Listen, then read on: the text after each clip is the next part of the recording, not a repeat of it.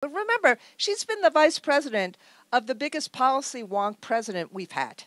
Like, think about the 20 things that Biden has done where she was the one who was the tie-breaking vote.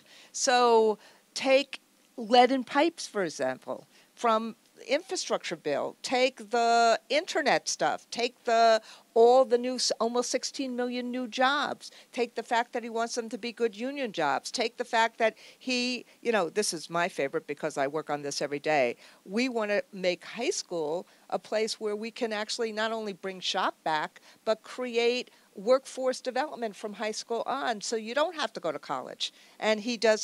So any of the issues, I would say, given that she's a policy geek too, any of the issues that anybody cares about, she's had or they have had policy on it.